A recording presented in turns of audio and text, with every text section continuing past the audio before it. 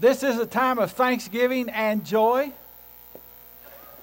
He says, rejoice in the Lord always. And again, I say rejoice. Rejoice not in the circumstances, but in the Lord. Turn with me to Psalms 139. We're going to start there. This is my Thanksgiving sermon. We're going to talk about exactly where we are.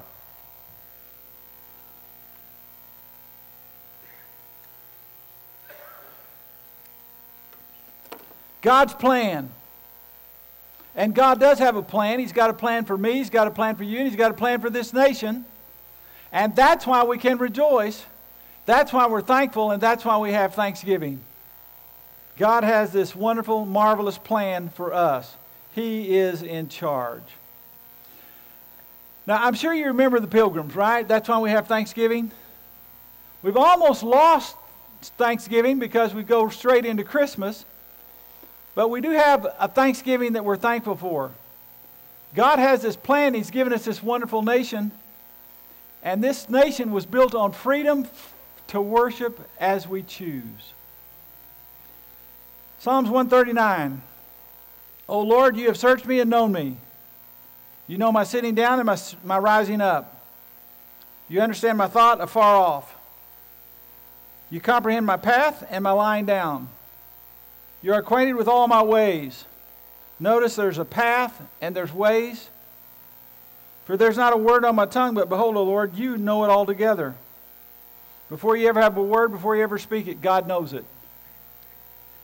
You have hedged me behind and before and laid your hand upon me. That's a good driving verse in Amarillo. Lord, go before me, go after me, and put your hand on top of me. Such knowledge is too wonderful for me. It's high and I cannot attain to it. Where can I go from your spirit? Or where can I flee from your presence? If I ascend into heaven, you're there. If I make my bed in hell, behold, you're there. If I take the wings of the morning and dwell in the uttermost parts of the sea, even there your hand shall lead me and your right hand shall hold me. If I say, surely the darkness shall fall on me. Woe, gloom, despair, and agony on me. Now that wasn't in the King James. But in verse 11, if I say, surely the darkness shall fall upon me, even the night shall be light about me.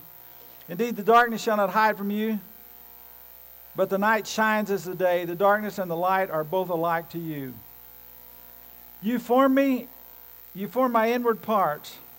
You covered me in my mother's womb, and I will praise you, for I am fearfully and wonderfully made. Marvelous are your works. That my soul knows very well. My frame was not hidden from you when I was made in secret and skillfully wrought in the lowest parts of the earth. Talking about his mother. Your eyes saw my substance being yet unformed. Listen to this, verse 16. And in your book, they all were written, the days fashioned for me. When as yet, there were none of them. God has this plan for our life. God has a plan for my life. God has a plan for your life. And God has a plan for this nation. Before there were ever any days, God knew it and had a plan for it. How precious also are your thoughts towards me, O God. How great is the sum of them. God has this plan. Point number one. God has a plan. God has a plan for you individually. And God has a plan for this nation. In 1620, August 15, 1620, there was a band of men and women that we call the Pilgrims. They called them separatists. They didn't like what was going on in England. They didn't like what was going on in the church, and here's why. The king had his right-hand man, the Archbishop of Canterbury, who wrote all the Sunday school lessons and wrote all the messages, and every preacher across England preached the same message that day that he didn't write, that he didn't study. The Archbishop of Canterbury told them exactly what to preach and what to say. And they wanted to study the Bible on their own, and they wanted to work. They didn't even get to pick their songs. What you just sang this morning and what you heard would not have been possible in those churches. We want to worship as we choose, and we want to worship the God we choose, how we choose. And so we as separatists, decided we weren't going to put up with that anymore. We were going to come to a land that was free, that had freedom of religion. And so we got on a boat. We got on a boat. That was our moms and our dads and our uncles and our grandmas and our grandpas. They got on a boat called the Mayflower. Now, they got on two boats, the Mayflower and the Speedwell, and took off in the Speedwell. They owned the Speedwell, and they rented the Mayflower. The rental car lasted longer than the junk they bought. The Speedwell wouldn't make the trip, so they had to turn around twice, 3 times, and come back because it was leaking. Wasn't going to make the trip. That means that everybody couldn't go. So who all could go got on the Mayflower and off they went again. But by this time, man, it's September the 15th. And they're going to go across the ocean over to the New World. And it takes 30 days to do that. But they got caught in a storm because it was getting fall. And instead of 30 days, it took 62 days. Oh, brother. You talk about storm, a little bitty old boat. Now, I don't know if you remember, but I set off several years ago. We set this auditorium off and built the size of the Mayflower boat. See that lampstand right there? Right over there behind y'all, right there, that lampstand? And that lampstand right there? That's as long as the Mayflower was. From the back of this auditorium where the Meltons are sitting right there, the back wall, you can look back. It's okay. You can turn your head and look back there. They're waving at you. To the front of this stage is how wide it was. It was that wide and it was that long. And the deck that the pilgrims were on was 5 feet tall. So for 62 days, if they walked anywhere on that ship under the deck, they had to bend down because the deck was 5 feet tall. Now, if you came across one of the beams, whack, it was 6 inches lower. But not to worry, because they had 50 to 100 bathrooms, personal bathrooms, on that second deck of the Mayflower for all the people. Not. But the thing was divided off in rooms, so every family got a private room. You'd run a rope across there and put your sheet across there, and there was your private room. It was an amazing task for 62 days. Why would they do it? Because they wanted to be rich. Nope. This nation wasn't started on gold, it was started on God. They were supposed to end up in the Virginia colony. They got blown off course, way off course, and ended up in Massachusetts, where it was snowing. By the way, where this week it snowed 6 feet. It was snowing. Point number 1, God has this plan. God's got a plan for this country. Now listen carefully. God has a plan for this country. It started off with a bunch of pilgrims, and it's ended up with us, and God's still got a plan for this country, and God's still working a plan for this country. God's got a plan. We're not off plan. And all the stuff that's going on all around us, and all the elections, and oh goodness, gloom, despair, and that, we just read it in the scripture. Agony on me. Deep, dark depression, excessive misery. If it weren't for bad elections, I'd have no luck at all. Gloom, despair, and agony on me. No. It is Thanksgiving. God's got it in His hand. God's got it. And we're not off plan. Now we're going to study today and look at what I think is going on in this nation, was going on with Daniel and his nation, exactly the same thing, and God's got it. And it's time for rejoicing and joy. It's Thanksgiving. God's got this plan. And before there was ever a word uttered out of your mouth, God knew it. And before there was ever a day that you lived, God had it written in a book. Same thing for this nation. God's got this plan. Now, would you turn with me to the book of Daniel? With the chimes. Daniel chapter 9. What's point number 1? God's got a plan. God's got it right there in His hand. He's in charge of it. From the very beginning, before the foundation of the world, God had a plan for this nation. Daniel chapter 9, starting in verse 1, point number 2, circumstances around us lead us to the Bible. Point number 2, let me say it again so you can write it down. Or some of you have a photographic memory, you can memorize it. Both of you. Circumstances around us lead us to the Bible. What God is doing in this world around us lead us straight to the Scriptures to say, what is God doing?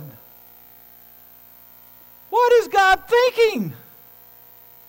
How could this happen?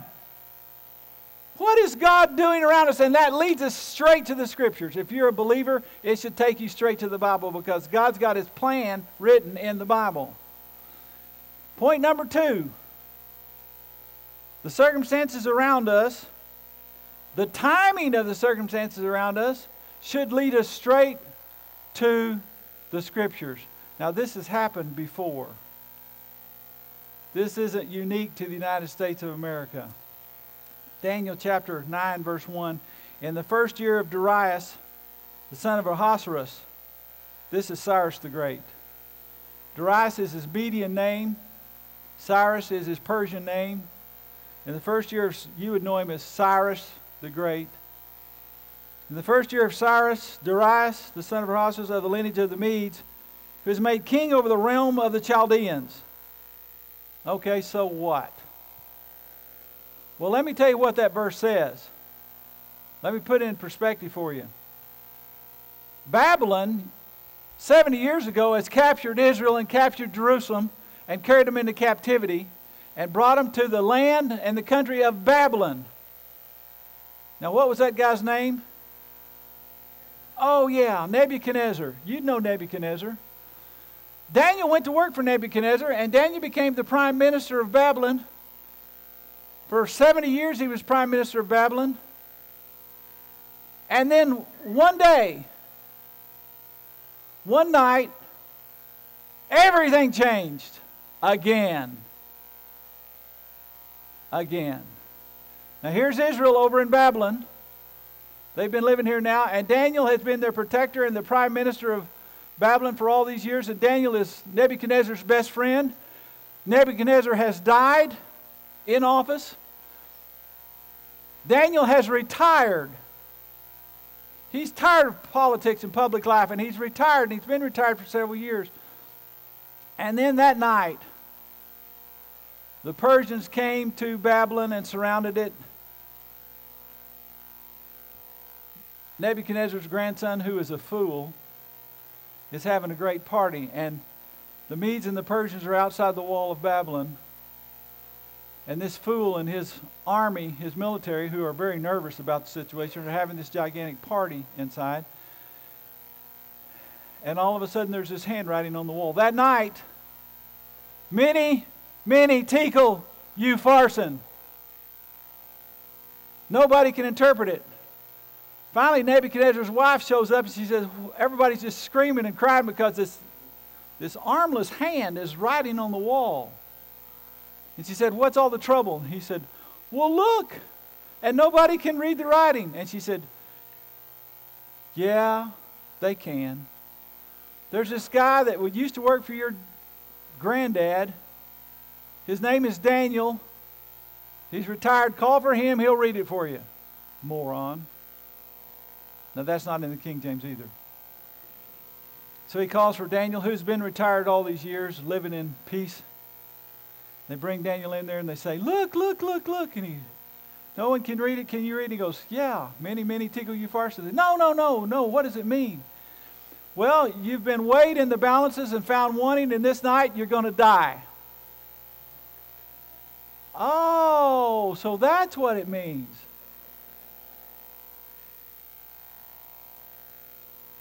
That night, the Persians breached the wall underneath, came up through there and took over Babylon, the city of Babylon and the nation of Babylon. The king, his kids killed him in bed that night. They assassinated him. You know who the one guy that's left that can surrender the country? What's his name? Daniel. He's made him the third ruler of actually the second ruler of the nation. And so he's dead, and now here come the troops, and they all faced Daniel and said, who's in charge? And I went, he is. Daniel went, oh, good grief. All right, we surrender. Now, the circumstances are not looking very good at the moment for Daniel, for the Jews, for Babylon. Now let's read this verse again. I just told you the meaning of it. In the first year of Cyrus the Great, the Persian, in his first year, he was made king over the realm of the Chaldeans. Happened that night that I just described to you. Many, many Tiglath-Upharsin, the handwriting on the wall, and Daniel had to surrender the nation. In the first year of his reign, I, Daniel. Now what you're going to find out is that Cyrus the Great makes Daniel the prime minister of Persia. Of Babylon, of Persia. Persia. All of Persia. In the first year of his reign, I, Daniel, understood by the books the number of the years specified by the word of the Lord through Jeremiah the prophet, that he would accomplish 70 years in the desolations of Jerusalem. Point number 2, circumstances drive us to the Word of God. Circumstances lead us to the Word of God. It led Daniel to the Word of God. Daniel watched all this take place. Daniel's in retirement. He's old. He's finished, he thought. A lot of you are in retirement. You've given your time. You're finished. You're going to spend out your years in peace and poverty. You think. But God's got this plan for you, and it's not your plan, it's God's plan. Many of you are young, and you're not interested in what's going around you. You're going to live your own life, you think. But God's got this plan. And here's Daniel in verse 2. In the first year of his reign, I, Daniel, understood by the books of the Bible. The circumstances that just took place are unbelievable. Should have never happened. It should have never happened to Daniel. Babylon should have never surrendered. They had an unbelievable army, but they had a moron that was leading the army. The circumstances are unbelievable. And the king is assassinated that night. They brought Daniel in to read. All he was going to do was interpret the words on that stupid wall. Many, many Tiglath-Upharsin. And it put Daniel back into public life and back into politics and back running the country one more time. And that was not his plan. God, what are you doing? And they say, okay, now you're going to be the second ruler of the nation right now. And they put this great big gold purple thing on his chest and say, you're the ruler, and I'm going to give you all this money. He said, I don't want your stupid money. I'm already rich. Keep all your gifts. I don't want them. They assassinate him that night, and guess who becomes king of Babylon? King of Babylon! Daniel, that night, out of retirement. Boom! He wasn't looking for that. He didn't want it. I'm tired. He goes back to his room and he opens up the Bible and he starts reading Jeremiah. He starts digging in the scriptures. God, what are you doing? I don't want to be king of this stupid nation. I sure don't want to be going through this. I'm in retirement. What are you doing? It drives him. It leads him straight to the scriptures. And that's what ought to be happening to us today. What is going on in this nation, for heaven's sakes? The most powerful nation in the world politically, militarily, economically. You know how many aircraft carriers the United States has on this earth? 19. You know how many aircraft carriers Russia has? 1. You know how many aircraft carriers China has at this moment? 1. Don't be fooled. Oh no, they're going to be mad at us. Oh no, they're going to send their aircraft carrier.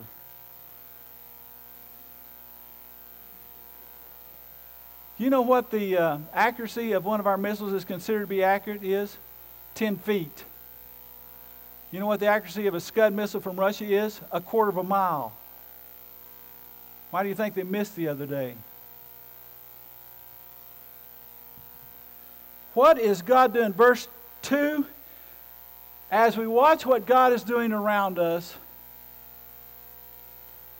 it should lead us, direct us, drive us to the Scriptures.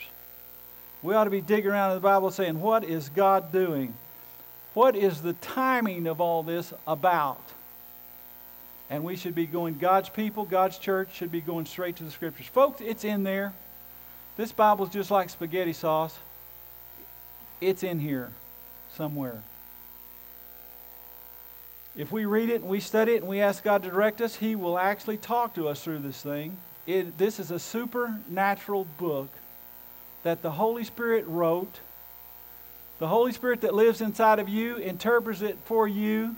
As you read this that He wrote, He tells you what it means. And we can actually study this thing and God talks to us. And we can know what's going on. He has not left us here as orphans. He said that. Jesus said that. I am not leaving you as orphans. I will come to you. This Thanksgiving message is about a bunch of pilgrims that never in their wildest dreams would think that this United States of America would come from them. Lord, what are you doing? What's your plan? What's your timing? And a bunch of separatists, 120 to be exact, come over here so they can have freedom of worship. And here we are today. Their kids, their grandkids, their great-great-great-great-great-grandkids. And here we are today. Point number 2, circumstances lead us to the Bible. Point number 3, as we read the Bible, it leads us to God's plan on what He's doing. The Bible leads us to God's plan. Look with me in 9:2. In the first year of his reign, I, Daniel, understood by the books of the Bible. So he's been reading more than one. The number of the years specified by the word of the Lord through Jeremiah the prophet. And as he digs around through the Scriptures and he's reading these different books to see what God's doing in the Bible, he comes across Jeremiah. Jeremiah chapter 25, starting in verse 11, it's on the screen. He reads this. This whole land shall be a desolation and an astonishment, and these nations shall serve the king of Babylon how many years? 70 years, he says it in verse 2. He would accomplish 70 years in the desolation of Jerusalem. Then I set my face towards the Lord God. All right, point number 3, the Bible leads us to God's plan. As we read in God's plan, as we study God's plan, as we read the Bible, we figure out that God has this plan that He's been working on from the very beginning, since the creation of the world. God set up the United States of America's plan before He ever created this earth. He's got us. We're in His hand. The Pilgrims, when they first came over, were the beginning of that plan.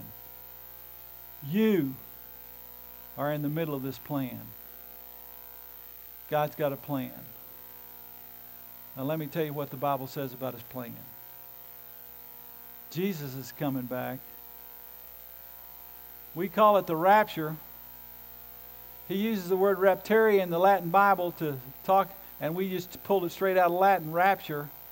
Christ is coming back to take His church to heaven. One day, Jesus said, only the Father knows when it's going to be. We don't know. No one knows the day or the hour that it's going to happen. But He said, you can look and see that it's getting close. The resurrection is almost here. Our resurrection, our changing is almost here. God's got this plan. And as we look at the plan, we're going to see what God is doing. It's not just the United States of America. God's got a plan not just for this country, but for His believers. It's called the resurrection, the rapture of His people. As God jerks His church out of here, and the word means to jerk out, literally, to grab hold of it and jerk it. I was going to show you an illustration of that from one of these guys on the front row, but they're all bigger than I am, and I just didn't want to chance it. But you just jerk it. Well, let's give him an illustration. Stick your hand out. Get ready. Jerk it! What did I just do? I jerked him up. That's rapture. That's what the Latin word means. Jerk him up. I'm not going to mess with you. Never mind.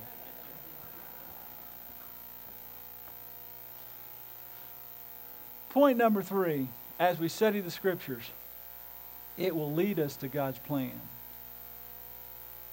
Now here's God's plan. Here's what Jesus said. Get ready. He said this literally. Get ready. No one knows the day or the hour. It'll be like a thief in the night. Get ready. That brings us to the last point. Point number 4. God's plan leads us to prayer. God's plan should drive us to prayer. God's plan should lead us to prayer. Look at Daniel. I set my face, verse 3, I set my face towards the Lord God to make requests by prayer. Would you underline it? By prayer and supplications. Supplications mean we just keep on praying until it happens. It's work prayers. So the definition of supplications are work prayers. We just keep praying until it happens. With fasting, sackcloth, and ashes, he really wanted to know. And I prayed to the Lord, my God. Should drive us to prayer. This is our hope. Our hope is not that circumstances go well. Our hope is that God answers our prayers. And here's what he's going to pray. Now, here we go. We're going to spend the next 5 minutes in this prayer, and then we're going to quit. This is a cool prayer. Listen to this prayer. Verse 7. Well, verse started in verse 4. O Lord, great and awesome God, who keeps his covenant and his mercy with those who love him. Do you love him? Then he keeps his covenant and mercy with those who love him and with those who keep his commandments. Lord, we've sinned. We've committed iniquity. We've done wicked and rebelled, even by departing from your precepts and your judgments. We haven't followed the Scriptures. We haven't kept the 10 Commandments. Neither have we heeded your servants the prophets who spoke in your name to our kings and our princes and our fathers and all the people of the land. Lord, you've spoken to, over the years, you've spoken to our presidents. You've spoken to our governors. You've spoken to our Congress. You've spoken to our judges. And Lord, over these last few years, we have not followed you and we have not listened to you.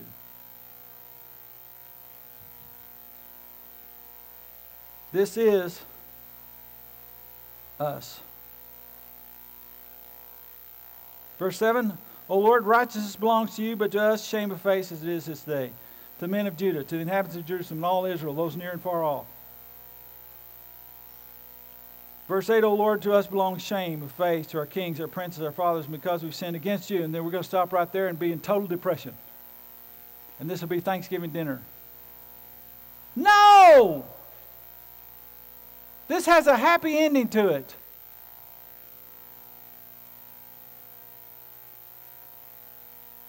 Watch verse 12. Well, verse 11. Yes, all of Israel has transgressed your law and has departed so as not to obey your voice. Therefore, the curse, the oath written in the law of Moses. This is Leviticus 26. Been poured out on us. Verse 12. And he has confirmed his words which he spoke against us and against our judges who judge us by bringing up a great disaster upon us. But now watch this. Starting right here, I want you to underline this in verse 12. You're going to need to underline this because it's important. This is the happy ending. For under the whole heaven such has never been done as what has been done in Jerusalem. And you think, oh my goodness. That's terrible. Well, what's been done in Jerusalem? So does that mean no nation's ever fallen? That means no nation's ever been carried into captivity? No, that means no. Go down with me to verse 15. What is it that's never been done under heaven? Verse 15, and now, O Lord our God, who brought your people out of the land of Egypt with a mighty hand. Why were they in Egypt in the first place? God took them there. Now, they got away from God there, but God took them there. And they're in Egypt in the first place. He brought them out with a mighty hand and made yourself a name as it is this day. We've sinned and done wickedly, but you have brought us out of Egypt. And here's what he's praying. Lord, that was back then. This is now. The 70 years are almost up. Lord, you did it back then. Do it again. Lord, you brought them out of Egypt. Bring us out of Babylon, just like you promised. Do it again. God has this plan. And as this world falls apart, and it literally is falling apart, it's always been falling apart. But as it falls apart on a worldwide scale, God's got this plan, and it's good news. Jesus is coming to jerk his church out of here. We should be praying exactly that. What's Daniel praying? What's Daniel praying? Verse 12. I'm sorry, verse 15. What's Daniel praying? Take us back. You promised you'd get us out of here? Get us out of here. It's been 70 years, Lord. Get us out of here. Do you see that?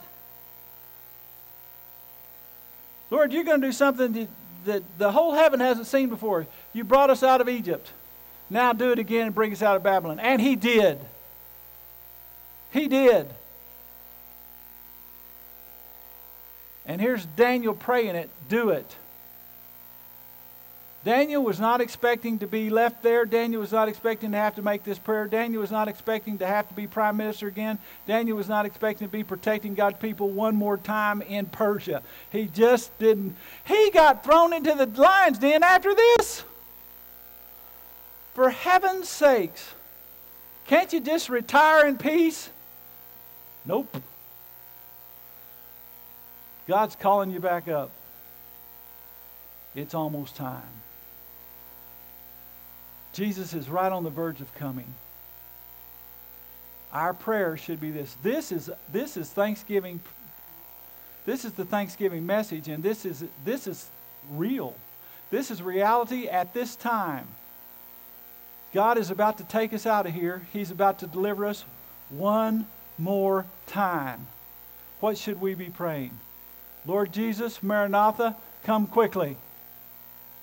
And Lord, would you bring as many people to Christ as you can during this time before you come? Lord, save Texas. Lord, save the United States. God, bring our people here. Until you do that, I'm going to pray. And God, come quickly. Get us out of here. That's what we should be praying. Point number 4. Our hope, God's plan leads us to prayer. What should we be praying? Jesus, come on down. Get us out of here. And Lord, as you do, don't just take me. Take Israel. This is his prayer. Lord, don't just take me. I'm old. I'm tired. I've already won. I've been the prime minister of 2 different nations. Don't just take me. Take Israel. Take the church. That's what he's praying right here. God save the church. God save my nation. Jesus is almost here, folks. It's getting really, really close. What should we be praying? First off, Lord, come quickly. Come on. I'm joining with you in prayer. I'm agreeing with you. Come on. Quickly. Suddenly, by the way, it's how Jesus says it, suddenly. But the rest of his prayer is, Lord, this people has sinned. And we as a nation have sinned greatly against you. And we had all these blessings and privileges, and we have sinned against you. But Lord, save them too. That's what we should be praying. That is our prayer. That is the message. And that is our Thanksgiving message. It has a happy ending. We're almost there. We're almost there. All we have to do is pray. And he tells us how to do it. Lord, come quickly. And Lord, bring the rest of the church with you. Bring our nation with you. Come on back, and Lord, bring them with you. I don't know what you're going to have to do, but save them. I'll tell you what he did. He took Babylon into captivity. And there was Israel. And by the way, Israel got saved. They went back home. You know what one of the first commandments of Cyrus the Great was? Send Israel back to the promised land. And they're going, no! Send them back to the promised land. Let them rebuild the temple. And they're going, oh! Oh, go on, get, church. Okay, we'll go back to Israel and rebuild the temple then. And they did. We're going to stop. It's time to quit. It's Thanksgiving. And it has a happy ending. Jesus Christ comes to get us. And one of these days when we know not, boom, we're out of here. Don't get left.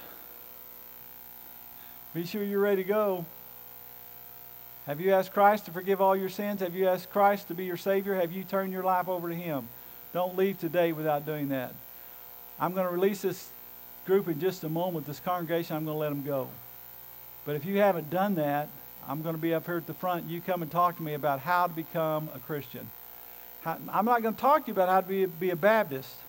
Being a Baptist will not get you into heaven. Being God's son or daughter will. I'll tell you what Jesus says in the Bible.